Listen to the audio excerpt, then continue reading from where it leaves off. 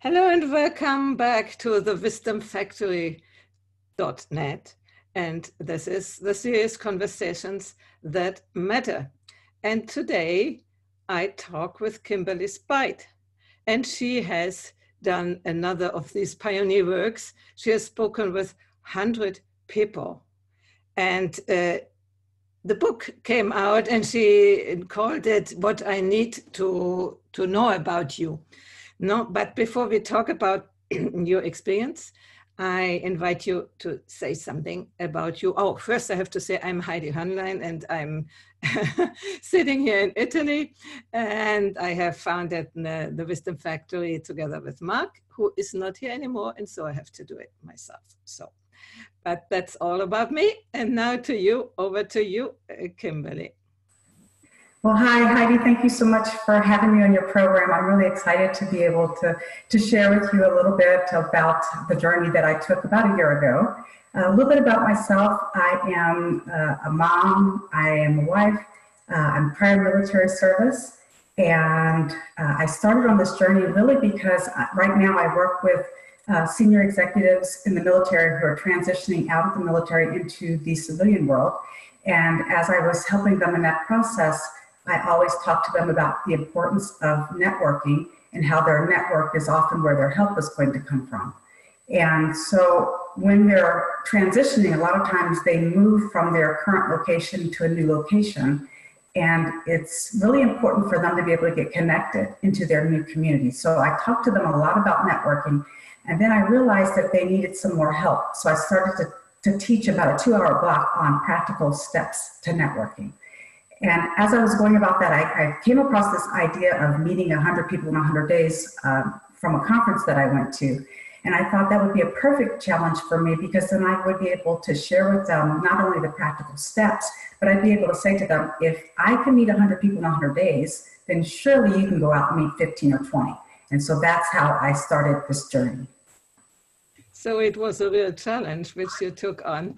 And how did you manage really 100 days?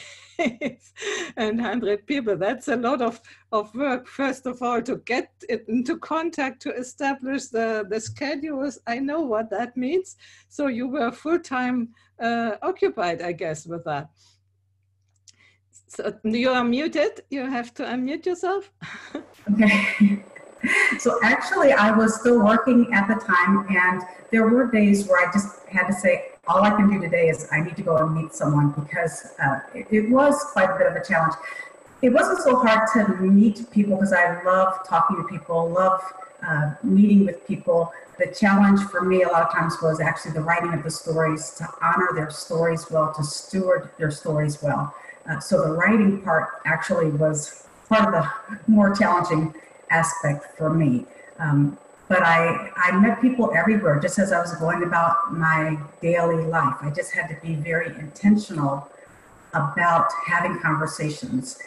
A lot of times there are people that come across our path all the time, and we just, we maybe just say hello and just pass by, or maybe don't say hello.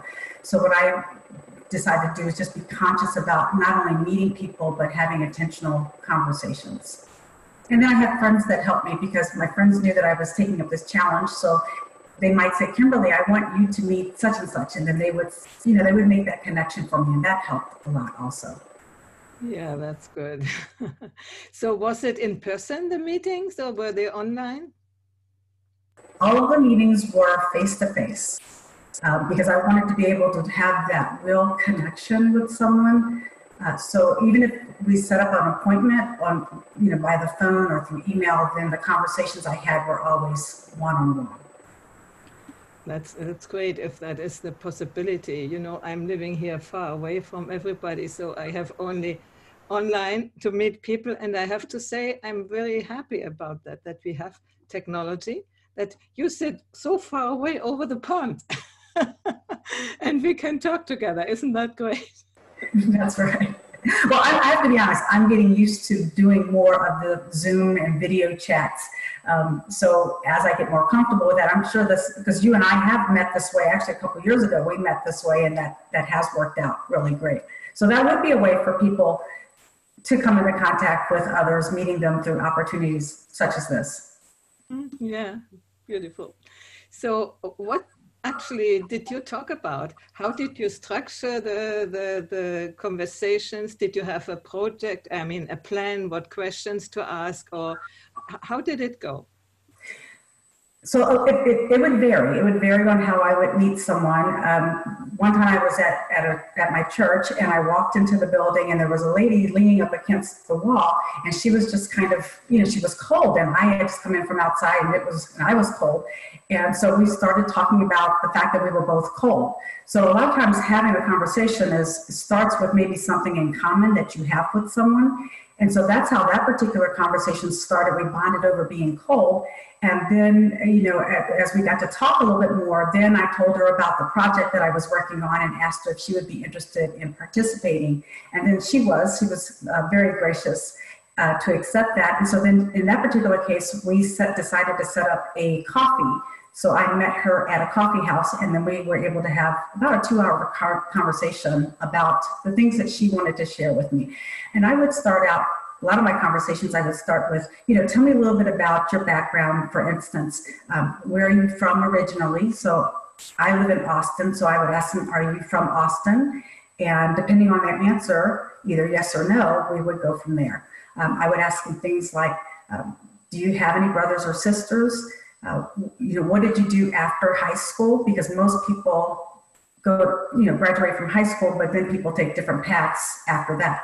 And then I would start asking open-ended questions. But that's how my conversations would generally start, just with some of the basics, and then asking open-ended questions. Like, what did you do after high school? And then that would give them an opportunity to share with me whatever it is that they wanted to share. That brings me to the question, who were they? What age group? What gender? Only women, men and women, or whoever? Who were these 100 people? That's a great question. It was literally anybody that came across my path that maybe would smile and show that they were friendly. So there were young people. The youngest person I think was in high school. There were older people. I interviewed or chatted with people that were in their 80s. There were both men and women. I would meet people at the grocery store. I would meet people at a coffee shop.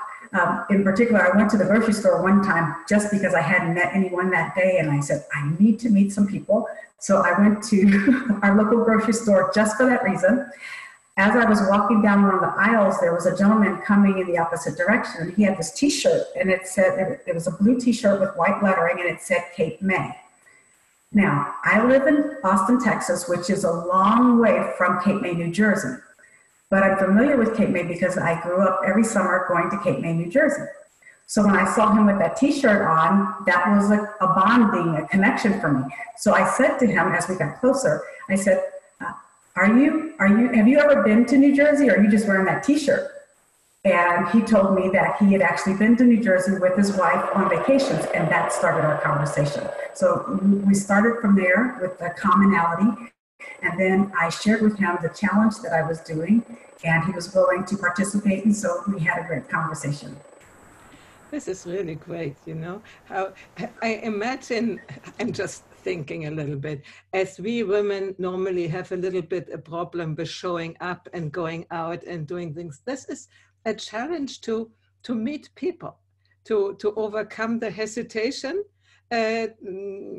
maybe for being rejected and then stay away, but find a way to connect with people. And I imagine, as you were telling me these 2 or 3 stories now, that people normally are not so against it. They normally open up when you do it skillfully. And skillfully means, as you said, find a commonality and then go from there, Right, and people give off cues all the time as to whether they're open or not. So one of the things that helped me decide who to ask is if somebody was smiling, then that said that they were friendly.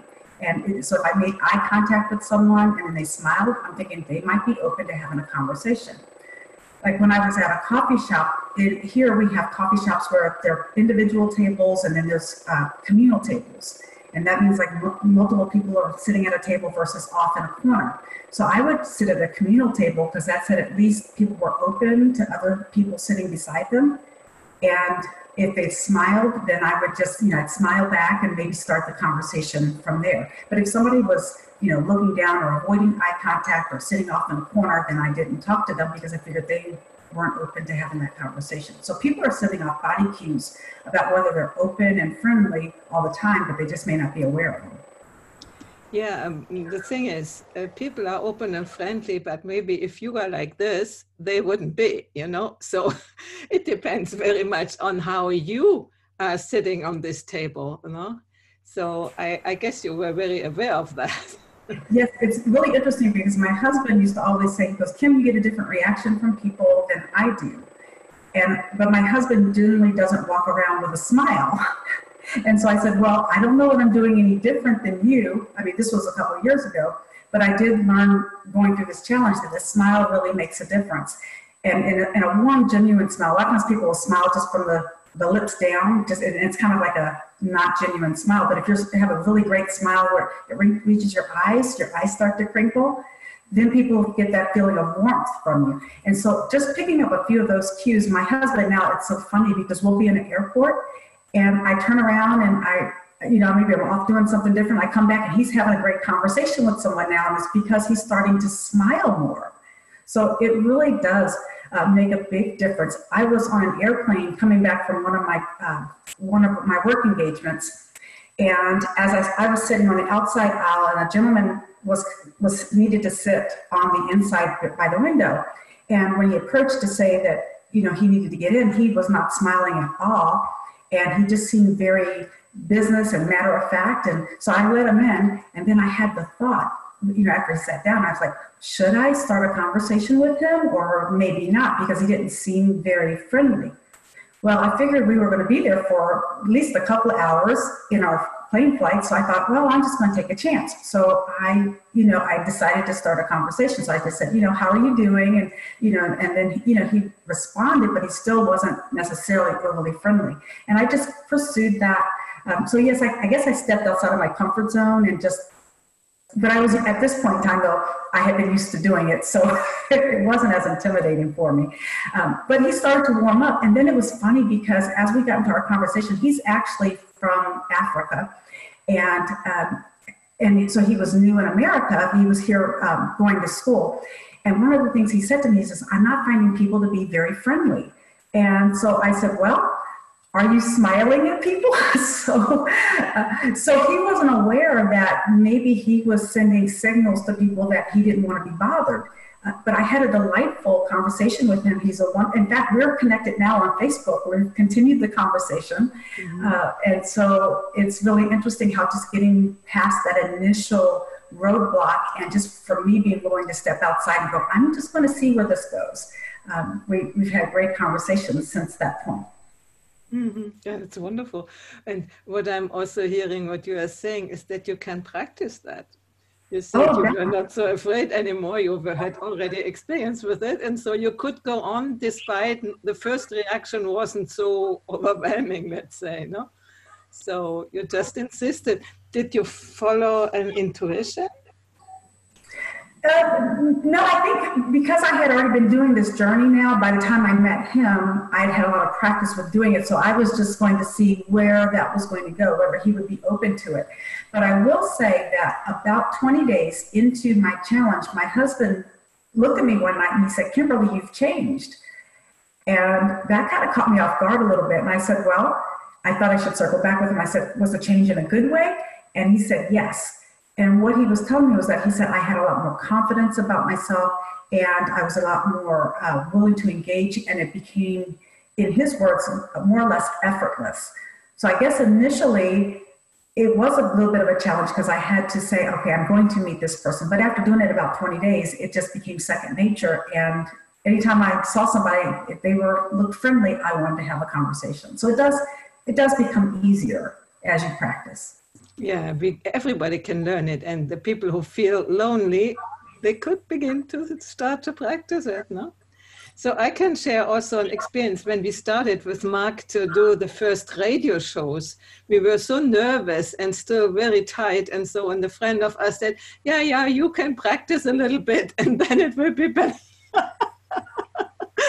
And then, I mean, we did so many shows at the end, and it became easy, and it was fun to interact together and to interact with the guests. And I have to say, I always am so ignited, how do you say, illuminated after I talk with somebody. When we stop talking, I will be again, you know, that's for me, it has become big part of my life, of my social life also, because otherwise I would sit alone here with my animals and so on. No? But to exchange with people and face to face, it's just wonderful. Better would be, as you said, in person, but better this than nothing. And we still have the feeling to meet each other. I always had the experience when I met people in person whom I had known via video, that was like I had known them forever. So maybe I was astonished that they were short or high or something like this, but that was the only thing. Yes, we crave connection. That's one thing that I did learn through this journey is we all crave connection. And I think a lot of times when people are down, they tend to want to isolate themselves, and that becomes a danger. And yes, sometimes you might need to for a time, but I think to stay isolated, it's not a good thing. I think to make yourself get out there and meet people. I work from home a lot of times, so I have to make myself get out and engage with other people. But I do, like you were saying, I feel so much better. I feel energized having some of those conversations. And then you grow. You grow a lot from the conversations because you learn a lot about other people and about experiences that maybe you've never had yourself, just having those conversations. Yeah, and as you said, you grow and you become more self-confident. And I think we women need to become, in a good way, self-confident. Not like, you know, like trying to be better men or something like this, but relying on our own abilities, innate abilities, and find out that we can do things. So beautiful. Yes, I think you're right. There's a difference between being overconfident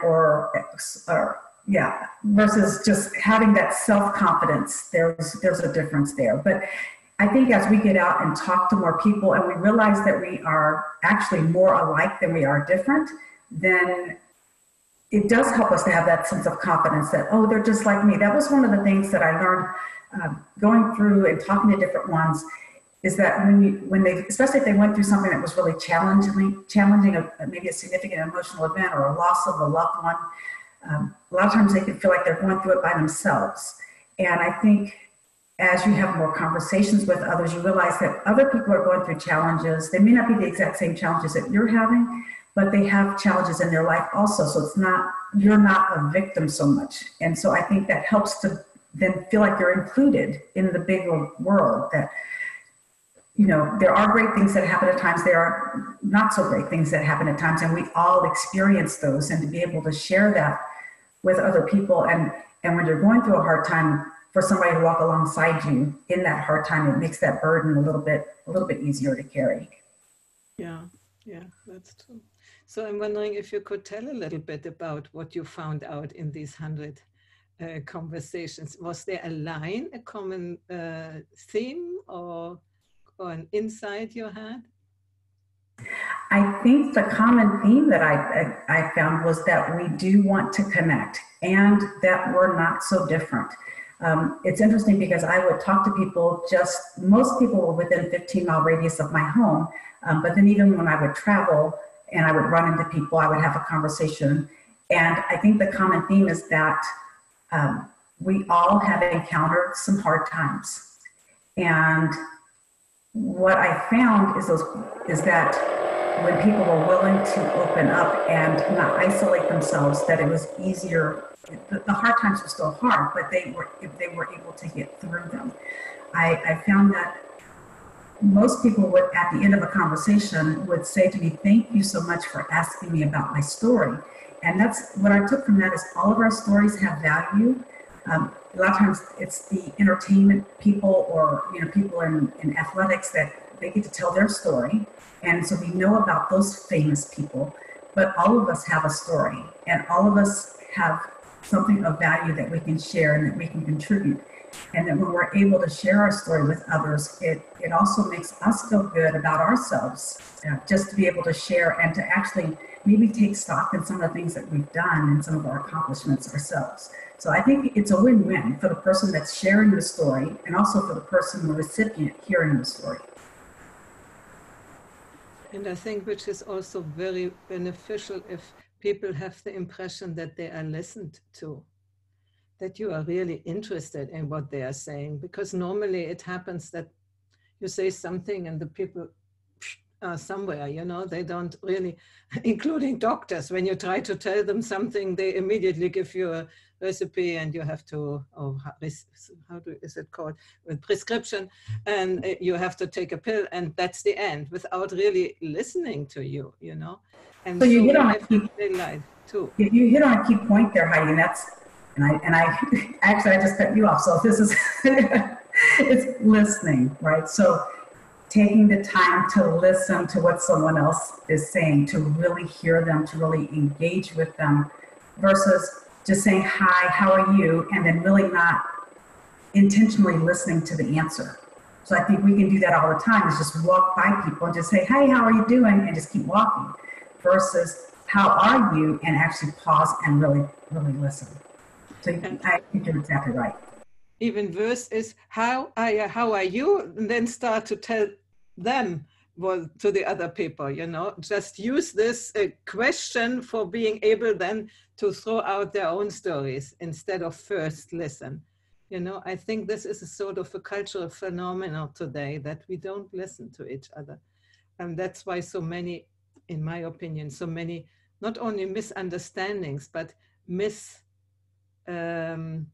situations are in the world, because nobody listens, from private people to politicians to parties. Nobody listens to each other. It's only mine is important and yours, you know. So I do think that we could change society or our way to be together if we learn to listen again. Well, again, I think you hit on another great point there. As I was going through my journey, one thing I realized is these were strangers that I was meeting, but I was able to have conversations about politics, about religion, the things that people say you don't have conversations about. And the reason that was is because when we'd have the conversation, I was listening to connect with them and to hear their point of view, and to kind of, and a lot of times the people I were talking to didn't look like me. And so to hear their perspective and their experiences, to understand where they were coming from, was very valuable. And then what happened as a result of that, Heidi, it was amazing, because then they wanted to hear my perspective. They would say, well, what do you think about this? And we started to have those intentional conversations about tough topics, but it came from a point of not just trying to get my point out there, but to listen to the other person first. So then I really do want to hear what it is you have to say. And it's not that we always walked away in agreement, but we were able to at least understand the perspective that the other person had, and to be able to honor that perspective. So one of the first people I met in my challenge, and this was a very fascinating story for me, his name is Joel. And I met him at a co-working space. I had just gone up there to meet my friend who was the owner, and she introduced me to Joel. And I told him about my challenge, and he was willing to have a conversation with me. One of the first things he said to me was that one of my ancestors died at the Battle of Franklin, so in Franklin, Tennessee, fighting for the Confederate Army. And then he followed up and said, I can honor my family's heritage without carrying their flag. So that said a lot to me right then and there, that I need to understand where somebody's coming from, to understand their perspective, what's shaped their ideologies, and then not to prejudge, because he was a big burly guy with a big beard and just as gentle. And we had a wonderful conversation. We talked about politics, but I would have never had that conversation with him had I not stopped to ask. And I would have just made all kinds of assumptions about him, not knowing his past. So I thought that was a very valuable lesson for me. That would be, you would need to teach that, to how to speak with one another, because what I often realize that people when you say something, then immediately they say, no, no, no, no, but it's like blah, blah, blah. And I did that too time ago, you know, until I realized, oh, that's not good. But then we enter into this confrontation and into the polarization. So the need to contradict what the other person said because you think it different immediately, you know, and that stops our conversation and makes a fight. It's no conversation anymore. And I have decided I don't do these conversations anymore. If I begin to be prompted to fight with somebody because of their getting in, then I say, stop, I don't talk about this anymore. And I'm practicing that now. I mean, it's not easy either. But that leads me to the other question. A part of having written the book, do you think to expand on that, doing courses or something on that, to help other women to do similar experiences? Well, I would certainly encourage anyone, and I guess I say to people, don't feel like you have to meet 100 people in 100 days. If you would just say to yourself, I'm going to meet 15 or 20 new people, right, maybe in 2 months, the whole idea is just to start meeting people. So I do now speak on networking, which is relationship building. So I do that as a keynote speaker. So I do that. And, you know, down the road, I have worked with people one-on-one, coaching them as far as networking or relationship building. So I might develop some type of course in the future, but I do speak on that. And if people want coaching on that, I do that as well. That's a good notice. So people have to connect with you. Nice. Well, so, I wanted to also share with you, because when you were talking about, you know, where people have different opinions and they just start to butt heads. One other thing that I did notice as I was going through my challenges, I was talking to a young lady who had a totally different approach to life than my approach. And I found myself, as I was listening to her, in my head, I had to say, just stop and listen, try to understand where she's coming from. If this is a concept that is so foreign from my values, and then to think about, why do I have the values that I have? What form those values? Are those values still valid? So it was really a growth process to really say to myself, how am I coming across to other people? Because when somebody says something to you that maybe it takes you out of left field, you might have a reaction on your face that would say, I don't approve. And that's not necessarily good. So, and of course, the things that I'm not saying we need to approve of everything. I'm just saying when you're trying to understand where someone else is coming from, it's like you have to, you know, kind of think about the thoughts that you're having and try to figure out, why am I having these thoughts? And is there a different approach? And, you know, because I still want to value the other person. Even if we don't agree, that person still has value. And their perspective is as valid as mine, maybe just based in, you know, different beginning. And so maybe I need to understand that, process it. Doesn't mean that I have to agree. But I did find that very, very interesting. This is one of the big insights, no? That Ken Wilber said, nobody is smart enough to be wrong all the time. That means some piece of truth everybody has. And if we take the time to listen for this piece of truth, we might even learn something. You know? That's also what Jordan Peterson says. He says, listen to people, even if you don't agree, but they might know something you don't know. So be curious and listen to them without needing to defend yourself immediately. Oh no, that's all shit. And today this communication tactics to attack people, call them names, and when they have a different approach to whatever, that's not a good way. That's not creating peace. This is creating war. And now we have another war, you know, beginning. I don't think that's only to blame the politicians. I think this is the overall habit of people not to create peace in their own lives. And then the politicians and so on, they take it over, and they are humans like us. And I think we have to start with ourselves to create peace, and with ourselves and with the people around us. And then we can blame others. Yes, and I think in our conversations, if we are trying to connect with others, versus if you start name calling and just pointing the finger, it causes people to shut down and not hear what you have to say.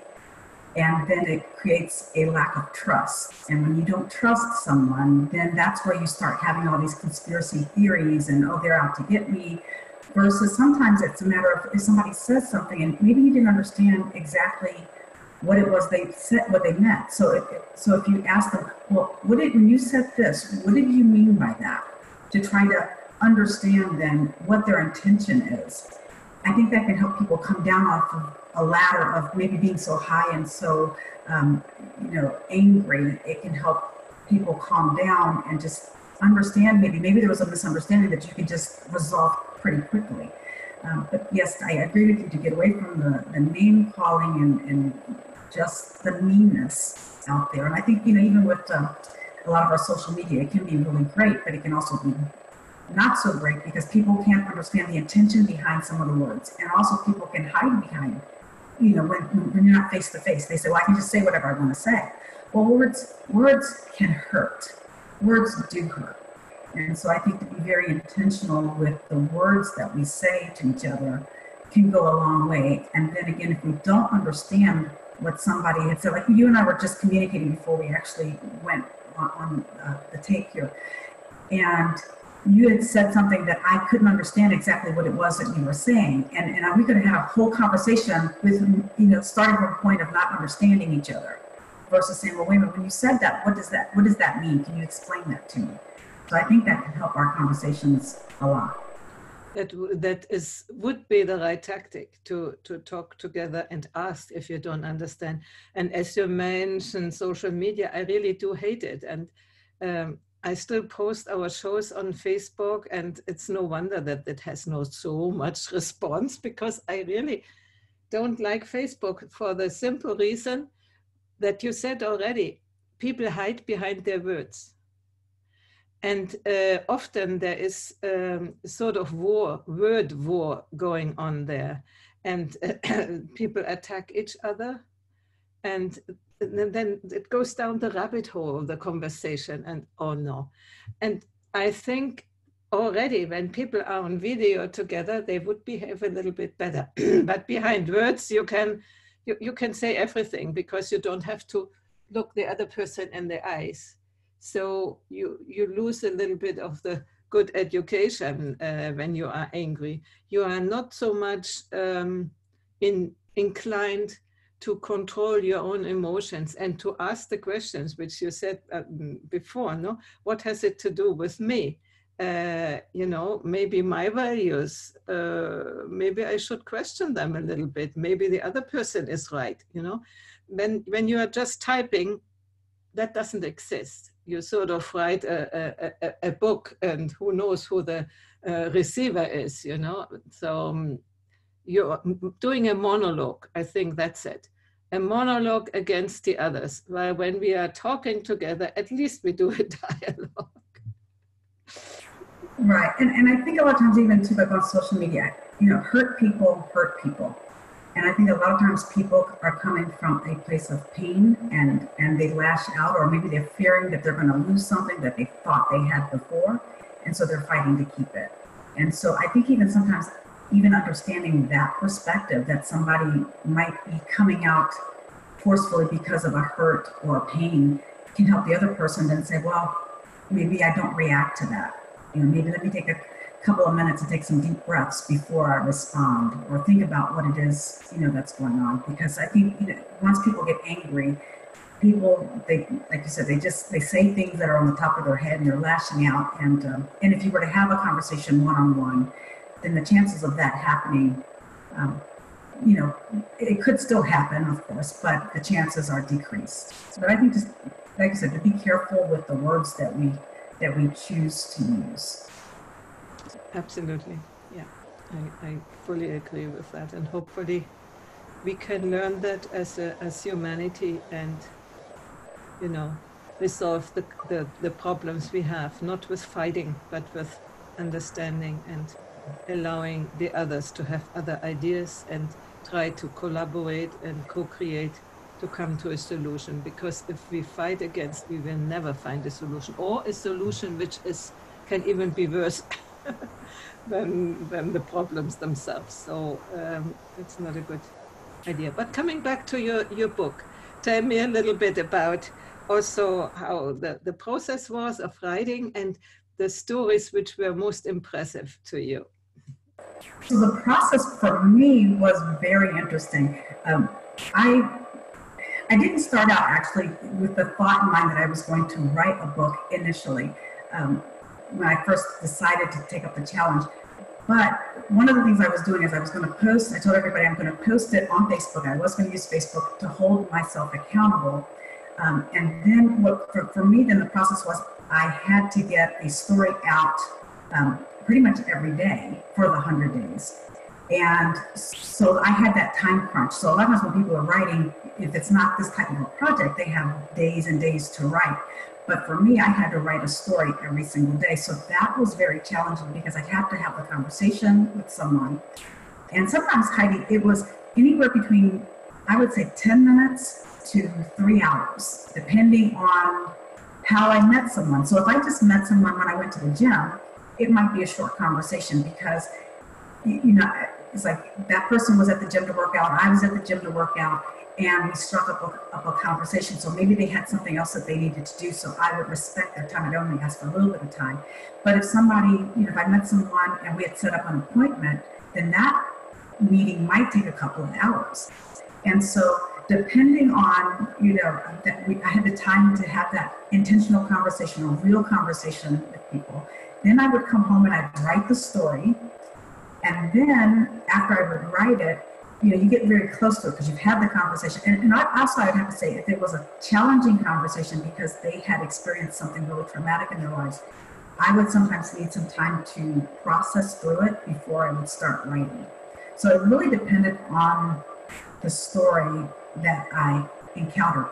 And I would also say, I never knew when I sat down across from somebody what their story was going to be. I couldn't predict, oh, this person's young, their story's going to be all light and uplifting, and, you know, or this person is going to, you know, be very deep. I never could predict the type of conversation I was going to have. So then after I had the conversation and I would write the story, then I was very fortunate. My husband would read my story and he could give me his perspective, which was very valuable for me.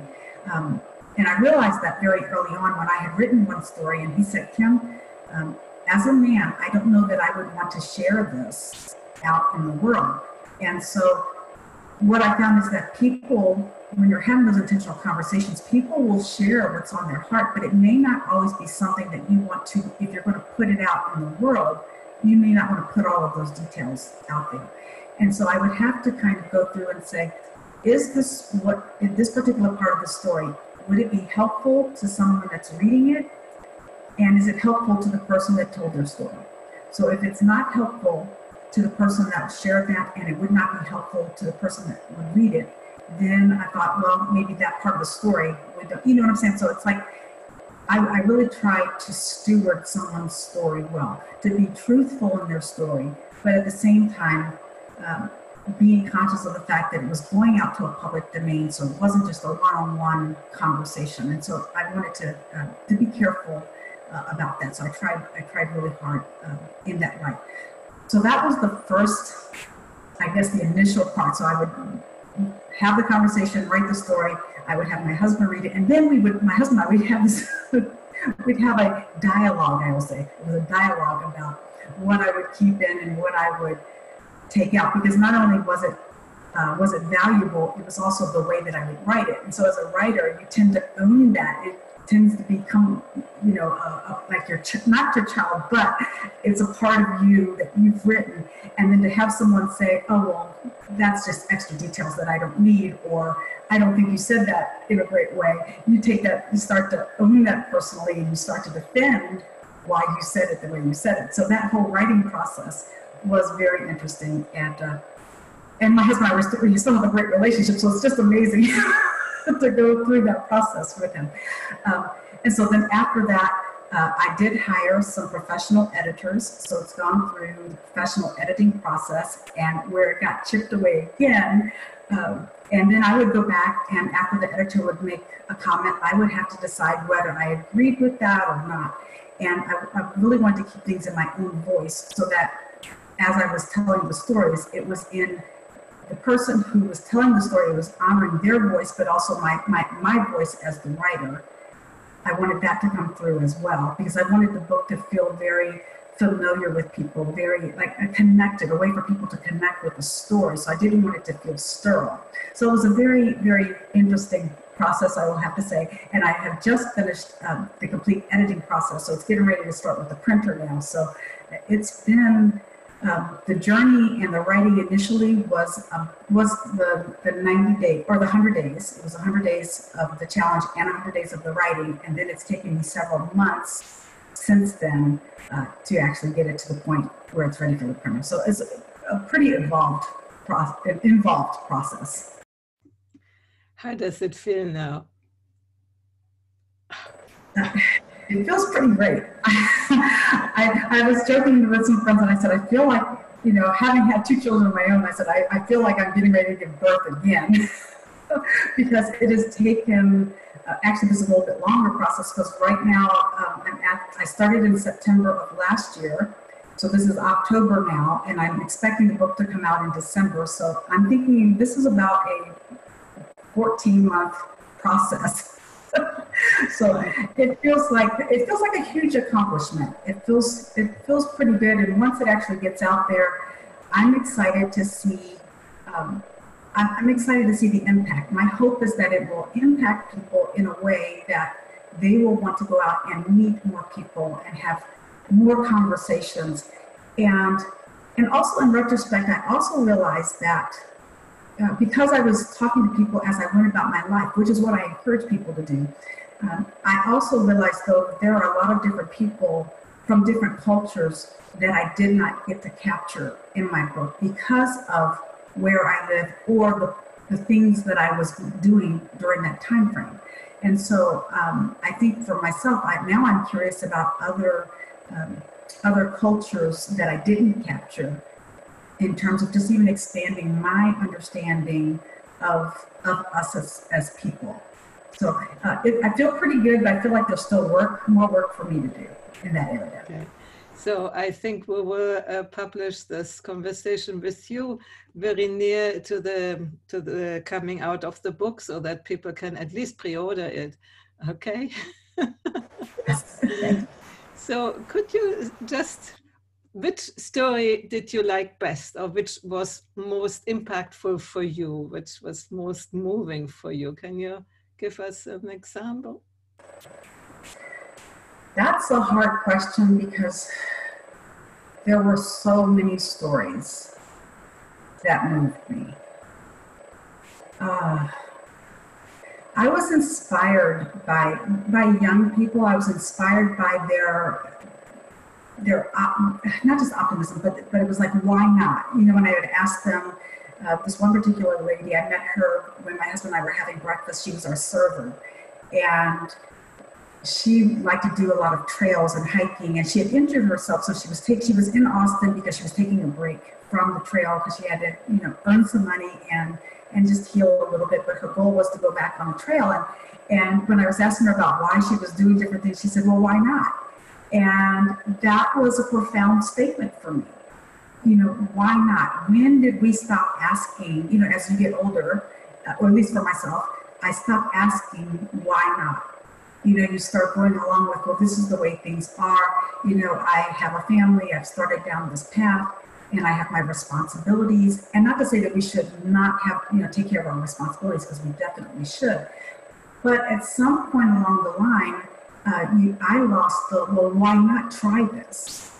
And I think for myself personally, I got it back after my children had graduated from college, and then you go through that process of, okay, that was my purpose, and now what's my new purpose?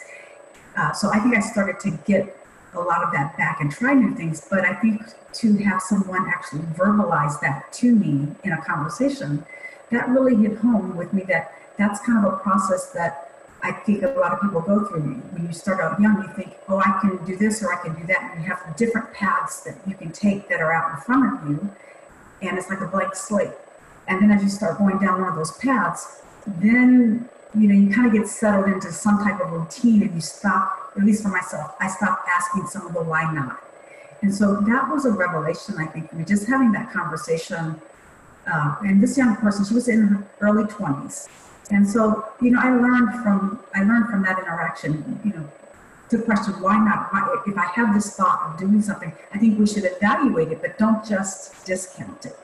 So I think that was a very enlightening conversation. That was one. But I mean, I've had so many great conversations. I had another conversation. Let me just fit in here a moment, because I think when we are getting older, then the why not can come back.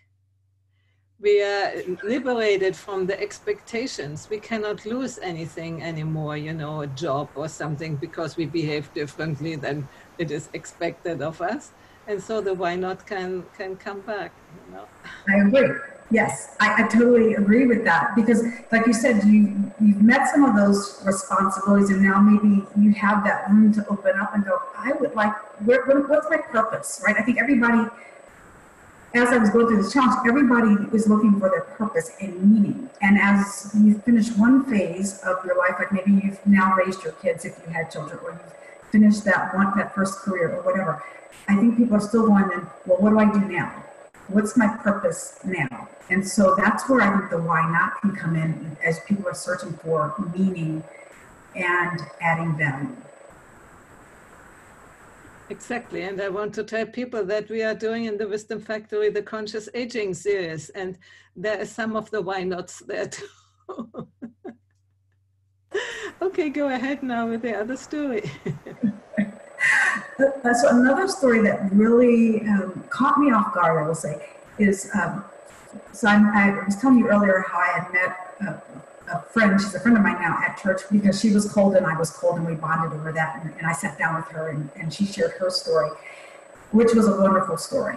And then she introduced me to a friend of hers that I had seen before, and I'd had a surfacey conversation with her before, but it was a very cold conversation. It wasn't very long. And I had preconceived some ideas about who this person was. Well, when my friend Priscilla introduced me to her, her name is Vicki, she and I sat down at a coffee shop, and we had a 3-hour-long conversation. And she is an amazing woman with an amazing story. And her story is, it's one of overcoming some very hard circumstances.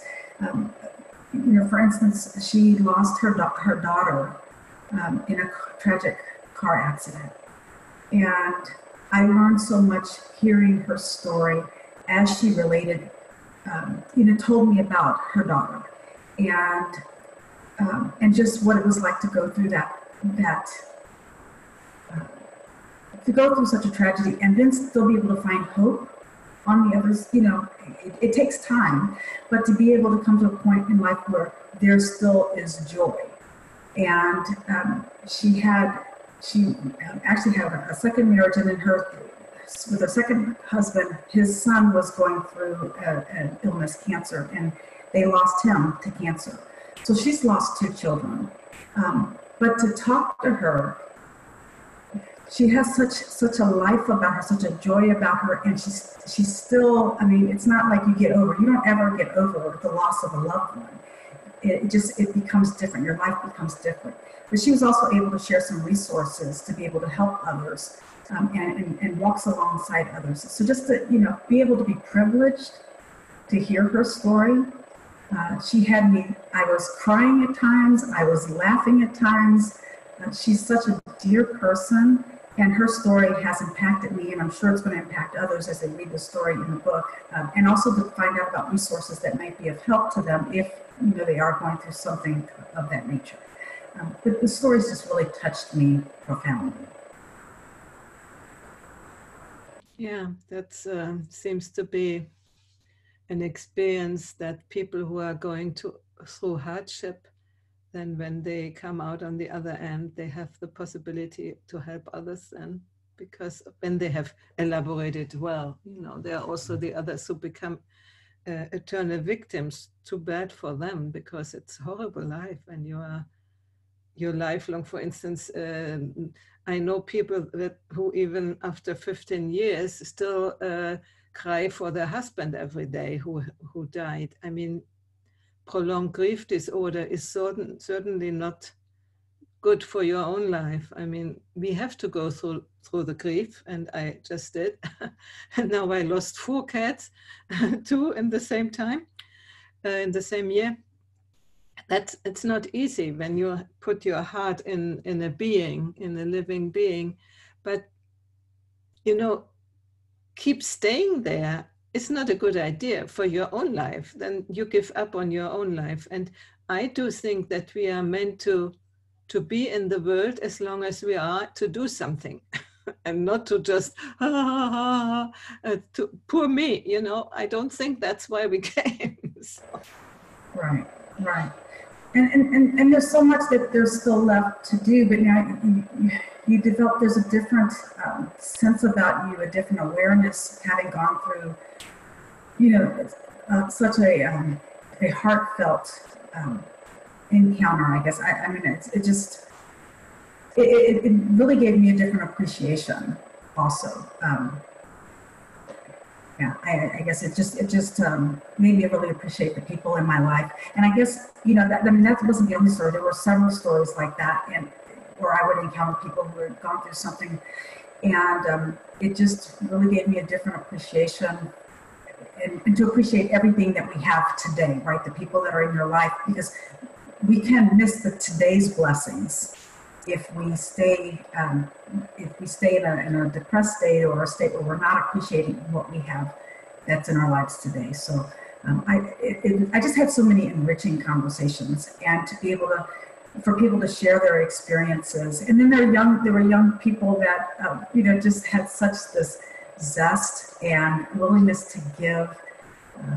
I just grew so much, I think, just being able to experience other people's lives and the things that they shared with me. It was fabulous. So I just really encourage anybody out there in your audience to, you know, get past the, I don't know if somebody will like me, how do I have this conversation? Because the more that you get out there and you just talk to people, the easier it becomes. The more you realize that people are people. We all have at the core the same values, that we want to be valued, we want to contribute, we want to love, we want to be loved. There's so many commonalities that the differences really are not that huge. You know, I'm not gonna say we don't have differences, but then to be able to understand, like I was saying earlier, where somebody's coming from, appreciate them. You don't have to agree with them. But I think your life will be much fuller. I know my life is much fuller just having had these conversations. Yeah, that leads me to the question, did you write down your own story? Oh, very interesting. Okay, so I did not write down my own story in this book. I have shared parts of my story. As a speaker, I have done that. And I have written down my story in terms of, I kind of looked at it at one point in time in 4 quadrants, and so I divided up the number of years that I've been alive by 4, and I said, okay, so what was going on in that first fourth of my life, and what about the second fourth? And I did that throughout my life, and you know, having done that though, I think that's value added for anybody to go back and reflect on, you know, where have I come from? And what are some of the challenges that I've encountered? What are the great things that I've encountered? Because in retrospect, things that I was going through at the time that I was going through them, even the hard things, I can look back and be thankful about the experience, and see how I grew through the experience, even though some very painful experiences, but I can see on the other side that I survived, I got through it, and I grew as a result of it, and I can be thankful. I can be thankful for even a different an aspect of whatever it was. So for instance, I lost my dad when I was 35, and that was a very, very painful experience because I was very close to my father. I was a daddy's girl.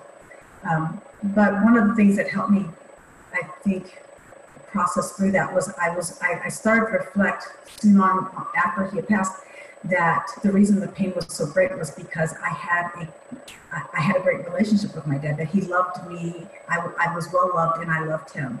And so looking back on that, I was able to be thankful. To the pain, I was able to be thankful because I had that experience. So I think as I look through my story, looking back on the different aspects with thankfulness has really given me an appreciation for the life experiences that I've had, and also going forward to be thankful each day for what I have. And so I think it's helped me with that perspective of being thankful. I hope that answers. Thank you. Yeah, that's exactly also my experience with the death of Mark. It was not nice that he left so early, but on the other hand, I was really thankful that I could have had this different relationship which I had with him, and that I had the years with him, because all the previous relationships were all like, not really, no? And with him, I had some really deep felt heart connection, and I could have gone from this earth without ever having had that, you know? So I at the same time with the grief, I was grateful that I had him. And I think that really helped also to overcome it and to not lose enthusiasm for life, let's say. And Heidi, when you say, well, some of the other, even the other relationships, though, you grew as a person, right? Even if they weren't the best or whatever, that experience, that encounter, that time in your life, you can look back and be thankful on how it helped you to grow as a person into the person that you are today. So I think, even just looking back on whether it's relationships or whether it's circumstances, hardship, great things that happen, also how those all become a part of who we are today. And I'm kind of happy with, it's taken me a while, but I'm kind of happy with who I've become. Not that I can still grow, but to be happy and I guess be content. To be content with who you are as a person, to love yourself, I think goes a long way in terms of also what you can give then to others. So I think all of our experiences, help us become the people that we are. And if there's something that we don't like about ourselves, we can change that. We don't have to stay at that level or with that aspect that we want to change. We can change it. Exactly. We have the power to change what we don't like and go into what we call shadow work, to see what is there, and maybe sometimes even laugh about it when we discover that we are doing the same old stuff again. But being aware of it, what is going on, and coming into the appreciation of what the stations, do you say stations, the steps in our lives, which at the time were maybe painful and difficult, but then they have brought us here. I mean, I cannot imagine people who have never had any challenges. That must also be boring. Anyway, I think we could also end with this note, what you said to people. Go out and say it again. Yeah. Go out, you don't have to go out and meet 100 people in 100 days, but if you can go out and meet 15 or 20, say in 2 months or 3 months, I think your life would be different. I think you will have grown. And I think you'll find that it's easier. And maybe then you can go out and meet another 15 or 20. So just put it down into bite-sized chunks. But I think you will, I think you'll find that you're pretty pleased with the outcome. Yeah, wonderful. And maybe your husband or your friends will say, oh, you have changed to the better. Exactly.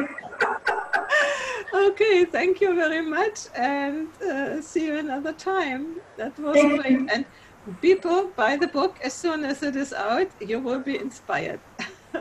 Thank you, Heidi. It's been a wonderful opportunity to speak with you today. Thank you so much. Thank you. Bye-bye. Bye-bye.